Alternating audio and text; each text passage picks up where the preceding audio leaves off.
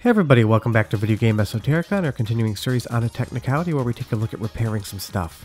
And today what we're going to be doing is a CHDMAN tutorial about how to restore arcade games that originally used hard drives, because they love to die, they are quite fragile, and they're running constantly in arcades, and you guys have been asking a lot about this. So what we're going to do today is restore a Crypt Killer Konami arcade PCB with CHDMAN. Before we get too far involved, if you do me a huge favor, go down below and hit like, subscribe, and that notification bell definitely helps us out. And if you feel so inclined and you want to support the channel, we have a Patreon link down there as well.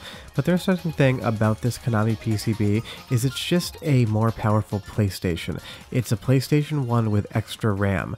That's all the difference is to it. But the issue is it shipped with a SCSI hard drive, which is dead.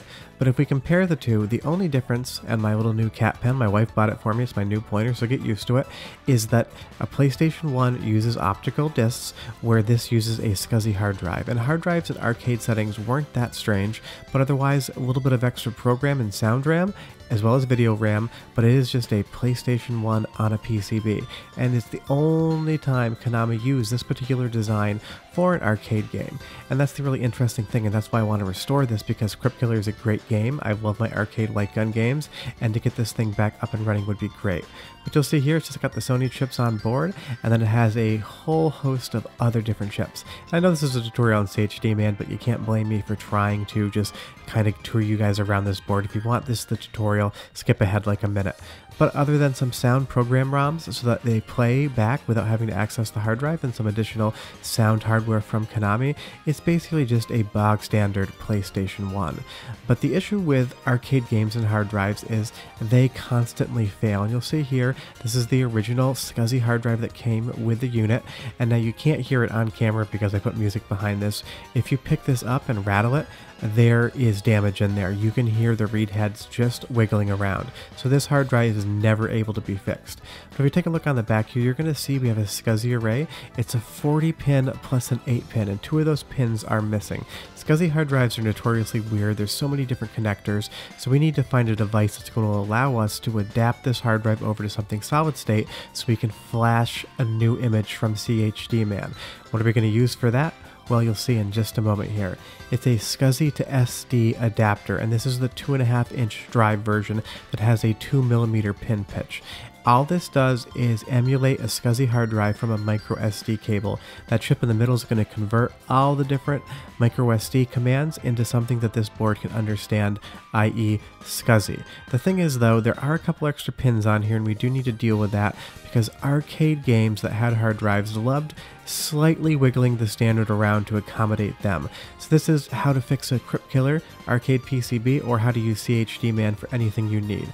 But all we're going to do is mirror the contents of this hard drive from the CHD file onto that SCSI to SD card adapter, and we're going to deal with those extra pins that are sitting there. Now, anytime you're restoring an arcade PCB that used a hard drive, you want to try to use the original ribbon cable. You can change them, but they always love to do something strange with these. And on the Crypt Killer, you'll see here I marked one end as PCB and one end as drive, because there were tabs in 2 of the pins, pin 41 and 42. I dug them out and there were no actual pins inside of them, but if you do find pins on a new ribbon cable that you do not need, you can just use a small drill and drill them out. Don't go too crazy, but you just want to damage them to make sure they're not connected to anything, because we need to make sure the wiring is identical to restore this as well after we use CHDMAN. And the best rule of thumb is, if you're missing a pin on the cable or the drive, just use a multimeter and probe the board out. Because pin 41 and pin 42 on this board do not have continuity with anywhere else. So even though I've removed those pins, technically I don't really have to.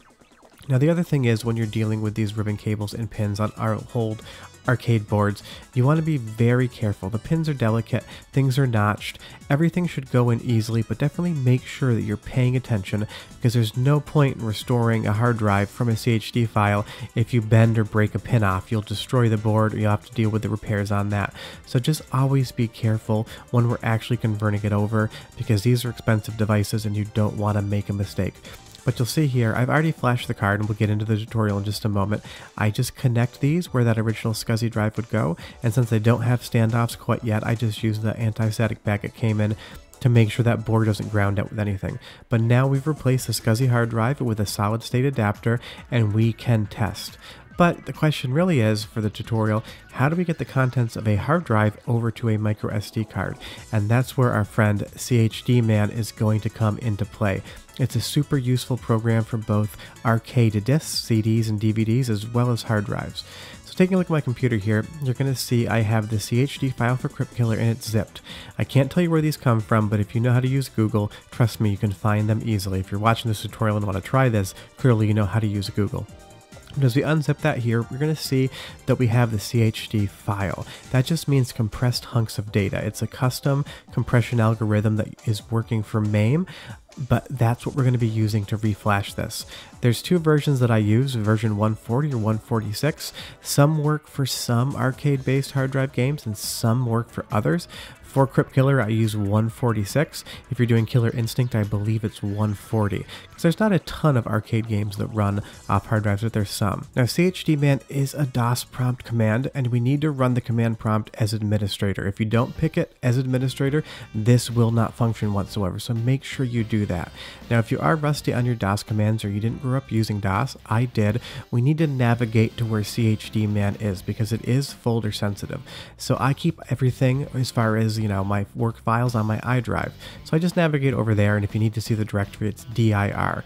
What I'm going to do is I'm going to switch over folder to folder. First, I'm going to get into unported 3 ROMs. That's just where I put some of my ROM files. So you just do cd space unported. Whatever your drive directory is what you're going to do. And then I'll keep changing the directory until I get into version 146, v146. CD is just how you change things. If I hit dir or directory again, you're going to see I have CHDMAN, the program we're going to use, and then I have the compressed hunks of data file for Crypt Killer. These are the only two things I need to get ready to restore the drive. If you type in CHDMAN and hit enter, you're going to get a list of all of the different commands that we have available for CHD files, and we're going to be using extract hard drive because that's what we need to do. Now, I do want to warn you, you can irreparably damage hard drives on your system using this program. I'm not joking around. You tell it what drive to flash, and it's just going to do it. You'll see here we have CHDMAN, extract HD, space, -I, that's the input file, and then you just type the name of your CHD file. It is case sensitive. Whatever you see is what you type down here. Now we're going to basically say the additional things we wanted to do with this file. -O is the output, that's where we're going to be putting the file. Then we need 2 backslashes, a period, and a backslash. Now we need to tell it what physical drive we are flashing the CHD hard drive image to. And this is what I can't stress enough. You put in whatever number the drive is that you're trying to flash. It is not going to ask you if you're sure or if you're extra sure. Once you hit the enter button, it will flash that drive. I don't have a USB drive hooked up yet, so if I said flash disk 4, it's going to overwrite my RAID drive. That's almost 2 terabytes of backed up data. Do not make a mistake when you give it the number. You cannot stop it. Once you hit enter, you're done. You'll see here now I have a USB drive attached. You can use any USB reader so long as it applies, and you'll see it's disk 5. So if you want to write to a USB disk, if you want to write to a compact flash card, an SD card, you're going to type in physical drive and you're going to tell it what number you want. In this instance it's 5, then you hit -F. I'm not going to hit enter because I already have the card, but if you hit enter here, it's going to take the Crypt Killer CHD file and it's going to unpack it and flash it to drive 5. Double check, triple check, quadruple check, because I cannot tell you how serious I am. You can format the wrong hard drive. If for any reason you get an error, that's going to be because there's more than one partition on the drive you're trying to flash. I will leave the link to this tutorial below. I didn't have to clean the card, but if you use diskpart, you can erase all the partitions on a card and just leave it as a single partition, unformatted card. That's what CHDMAN needs to use. But again, I will leave these links below, but just again, remember, be careful when you're using this because you can also just erase the partitions on a drive that you don't want to. But now that we have that CHD image flashed onto the micro SD card, you'll see here everything is hooked up. It's just on my floor because this is my testing area. But as I turn on Crypt Killer with the SCSI to SD adapter in the board with that micro SD card we flashed from CHDMAN, we're going to get the media diagnosis. It's just reading the file, making sure everything is good, it works perfectly fine, and then it's going to go ahead into launching the program. And just so you guys get a close-up, you'll see it here as well. Now you can use CHDMAN to extract a hard drive image from any arcade game that used a hard drive. NBA Jam, no, not NBA Jam, NFL Blitz used it a lot. Killer Instinct is one of the most common ones. This is a special instance because not a lot of things use SCSI.